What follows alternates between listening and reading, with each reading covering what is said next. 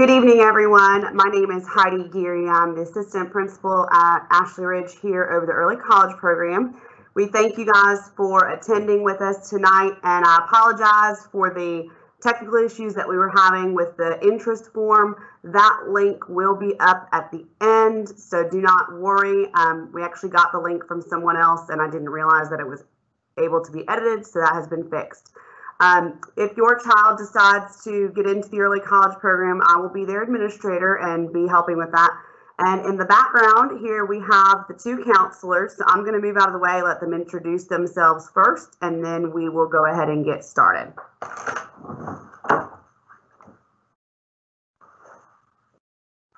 Hello, everyone. I'm Ms. Purvis. I have the early college juniors and seniors, and I also have students with the last names of D-O through G. Hi, good evening, everyone. I am Miss Achilles. I have the early college freshmen and sophomores, and I also have freshman students with the last names M through Z.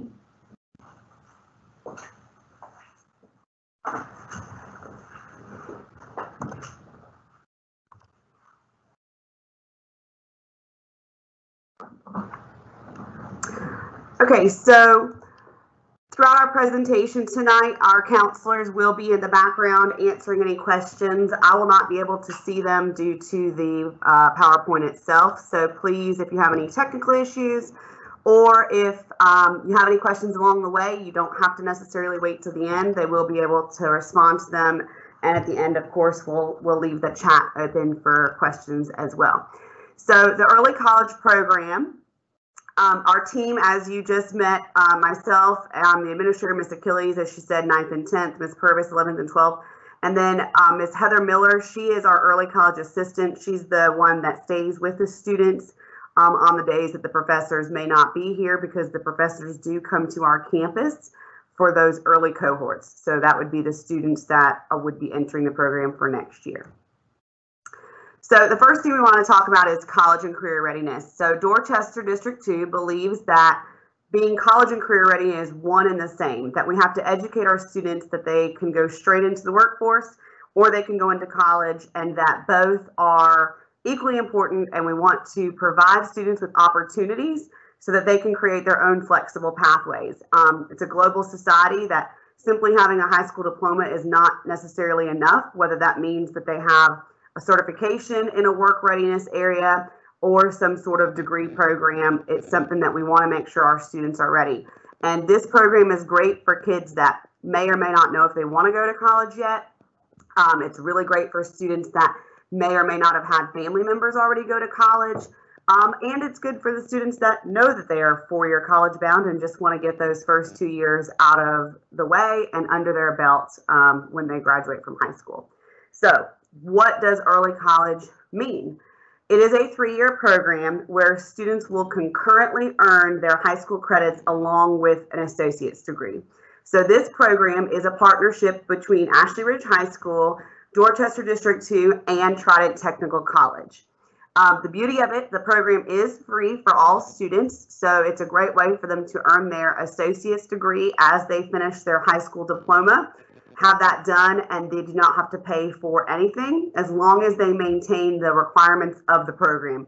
So that means things like keeping their GPA at a certain level is required. It's definitely academically rigorous, but as long as they maintain that, everything, including books, are taken care of. So it's a really great opportunity, but students do need to understand that it is going to be a rigorous program because they are going to be taking high school courses and college courses throughout those 3 years, 10th through 12th grade. So how does this work? We are looking for 30 ninth grade students, and anybody that's in ninth grade this year is eligible to apply. So students will remain in their cohort through the program and following a similar course sequence. And we'll go over that in just a few moments, what that looks like. But we do want the kids, especially in their initial year, that 10th grade year, and even into that 11th grade year, the students are going to take the same classes and work together as kind of a cohort and a team. You might be having where they can't hear you. Okay, I'm going to pause because I'm not sure if everyone is hearing me. So I'm going to pause just for a few minutes. If you are hearing me, if you can type something in the chat. If you are not hearing me, if you can, well, you don't have to say anything if you're not hearing me, but if you're able to hear this, if you can please comment in the chat.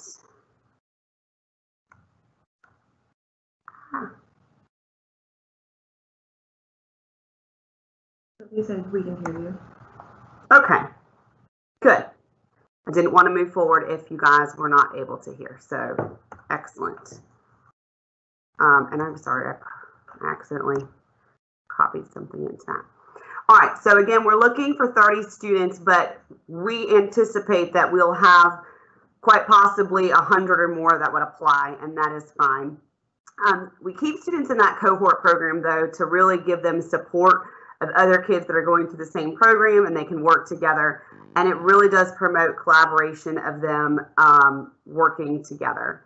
So what do they need in order to be a dual enrollment student? They will need to have either a qualifying SAT, ACT, or the Trident Placement Test, which is the Accuplacer, for certain courses. Now, please do not worry. I know that 9th grade students do not currently have that. That is not something that is a requirement for you to apply, but it is something that as you move forward, your child moves forward into more advanced coursework, they will need to have certain scores, and our counselors will work with them. They will also have to have a dual credit application on file. And the way it works is for every course that they take, they get their high school credit, 1 unit, and it's 3 college credit hours. So anybody, if you've gone through college, it's probably very familiar. So for example, they might be taking a math class and get a math credit through Ashley Ridge High School, which fulfills one of their 4 maths, and that's 3 hours towards their degree program. The performance does directly affect high school records and transcripts. So what I mean by that is a college course is weighted more heavily than a traditional college prep course here at the school. So it is going to be meaningful, but they also then have a college transcript, meaning if they score well on that, that goes with them if they ever decide to pursue a 4-year degree. Likewise, if they aren't doing well, that sticks with them as well. So it's very important to understand that that college transcript is part of what they are working towards as well. So what are some expectations of the program? As we already stated, it is a partnership between Trident Tech and our school district. It is a voluntary program. The student will have to be mature. They have to be advocates. We are here. We will do everything in our power to support them, but they are going to be in a college education setting for some of their coursework. So being able to advocate, be responsible, be able to manage time, etc., study habits is important, as students must earn at least a B or better to stay in the program. So they are required to earn a B or higher. And if they're accepted in the program, they will sign a code of conduct that we would go into more detail. So just to kind of show you a little bit of what does this look like, high school versus what college looks like. So high school, you're working towards graduation requirements, things that you have to get your high school diploma, versus your degree requirements are certain courses that you have to earn your certain associates. Your scheduling might look a little bit different. In their 10th grade year, they'll have time set aside in their high school schedule for those classes. Again, that is all happening as a cohort together. As they move forward and move into their junior, specifically their senior year, it does get a little bit more independent as students have a little bit more flexibility. High school tends to have a lot of grades, lots of homework, classwork, tests, quizzes, lots of extra credit, opportunities, so on and so forth. Again, college is not necessarily that way, depending on the professor, depending on the coursework. Some classes have very few grades, some it's a lot, but definitely participating and doing well on the test is important. And obviously then teachers versus going to your instructor or your professor for assistance. So the first and foremost most important thing is their high school diploma. Obviously that is the most important goal for any student that's in high school. But through the early college program, they will choose to either work on their Associate of Arts or an Associate of Science, and it is up to the students. So we just wanted to show you kind of a sample of what the 3 years worth of classes would look like for a student in both of those program areas. So if your child applies and is accepted and decides to work towards the Associate of Arts, they do begin in the summer and they do take 2 classes per summer. So that is important for your child and you to know that that is a commitment.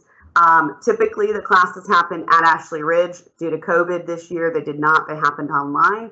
So I can't tell you going forward what that's going to look like, as I don't know for sure. But they take kind of an introductory course, getting them used to things.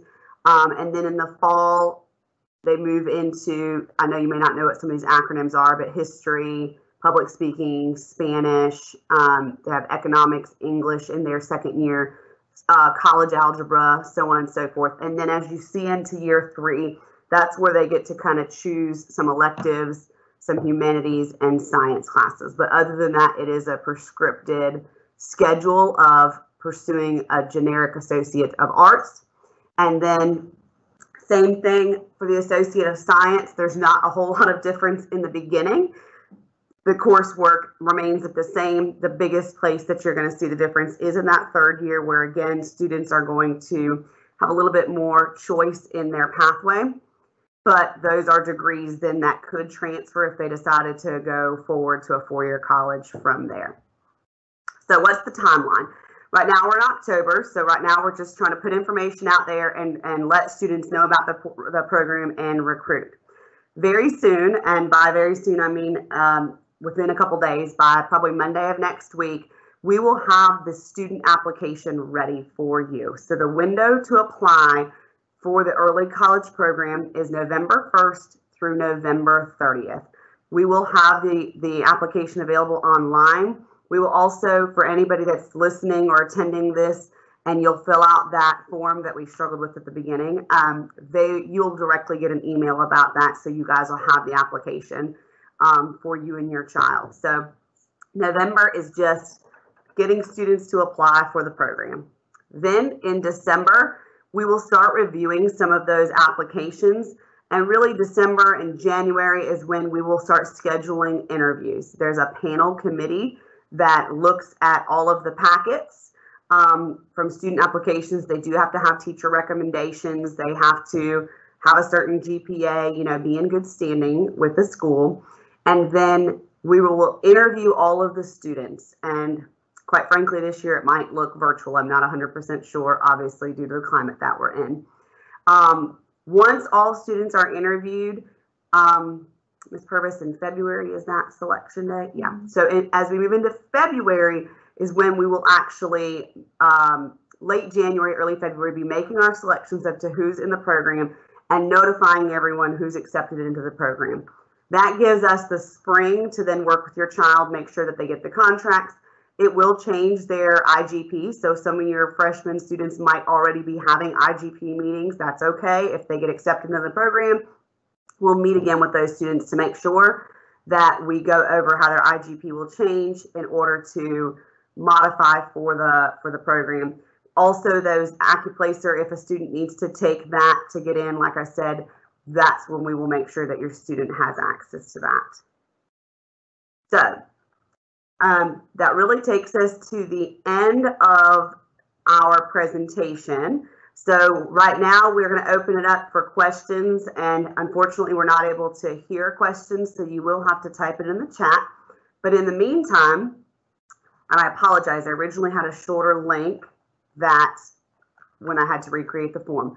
In the meantime, I'd really like if you can fill out this interest form. The way you do that, if you have a phone, all you have to do is open up your camera on your phone and just kind of hover over this QR code in the corner. As you hover over it, it should pop up to take you to a link on your phone. Then from there, you should be able to just fill out your information of student name, parent name, phone number, email, address, and that kind of information. In the event that you are having trouble with the form for any particular reason, because that certainly could happen, our email addresses are going to be posted here in just a few moments. I'm going to leave this up for a few minutes, but our email addresses will be posted, so you're welcome to contact myself or the counselors. We can send you the link directly if you have any questions. This presentation is also going to be posted on our school website, so you can go back and look at it, and you can also tell your friends that maybe weren't available to log on at this time and listen to check it out. So Ms. Purvis, Ms. Achilles, is there anything that I didn't say that you want to make sure we add? No? Okay. Is there anything in the questions that we need to address with, verbally, if I need to address anything or expand on anything? If you are accepted but change your mind later, does that negatively impact the student? Okay, so that's a good question. If you're accepted but change your mind, does that negatively impact the student? As long as you change your mind prior to the summer, then it does not negatively impact the student. But once you enroll in classes, then you are starting to earn a college GPA, and so you don't want to pull out from classes. Now, is it certainly possible that you take a couple classes and decide that this is not a good fit for you? Sure, it's not common that happens, but it does happen. And no, you are not going to be negatively impacted if something were to happen and it just didn't seem right for you. We would just adjust for the next year, the next semester, whenever time came around, we would just adjust your schedule. Does that sound right, counselors? Yeah, and just making sure that if that is a choice that you make it before the withdrawal, the last day to withdraw from Trident classes. Yeah, so if you ever decide to withdraw from a Trident class, they have different withdrawal dates than us, so you wouldn't want to withdraw after their deadline because, again, you are talking your college GPA.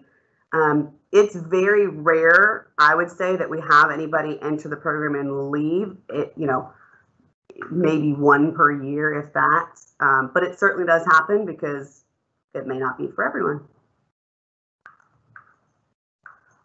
Someone asked what kind of questions are asked during the interview. Ms. Purvis, do you want to? Sure. Yes. All right, so typically in the interview process, sit down and go over what your plans are for post-graduation. If you are planning on going to college, what your experience with the college application process is, kind of what your plans are, so that we can see if these courses are going to benefit you long-term. Really look for candidates who are going to take the program seriously and who are going to make the best out of this program. And again, people who are going to take these credits with them either to a four-year college or directly into the workforce. Again, make the best out of the program. So the questions that we ask are geared more towards what you're hoping to get out of the program.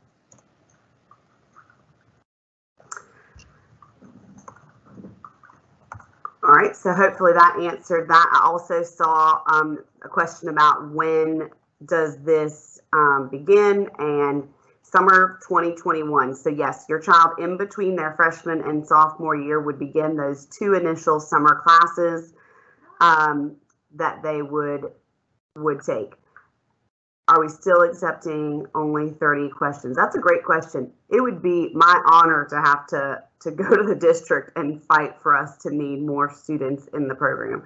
But yes, typically 30, because we look to do about 90 across the district. We give 30 per high school.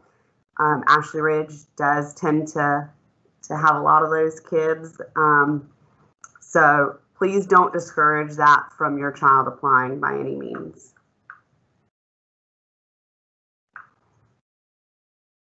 A lot of stuff to the chat. It's fine. I'm just kind of leaving it open just because I want to be able to address any of the questions. I know a lot of questions are coming in, and we are all working to answer those. This PowerPoint, again, will be published online on our school website. So you absolutely can have a copy of it, and we will get that posted hopefully tomorrow. And I'll try to get Ms. Matthews to put that in her call out that way in case anybody that maybe didn't get a chance to log on today can see that. Another good question that came in is, what is the minimum GPA to apply or be accepted into the program? There was a great question about what is the minimum GPA required to get into the program. There are no minimums, but at the same time, there are also no maximums. So we, again, look for a good candidate who's going to be somebody who takes the program seriously. You got to keep in mind that with high school GPA, these courses are weighted the same as AP credits, so they're very heavily weighted in your GPA. Trident does not like keep students who fall below a 2.0 GPA for college purposes, so we look for students who are going to be able to maintain at least A or B average in their Trident courses. So again, we're not necessarily looking for a high school GPA at this point. We're looking for good candidates who are going to be able to maintain at least a 3.0, hopefully higher in college. Again, A's and B's in the college courses is what we're looking for.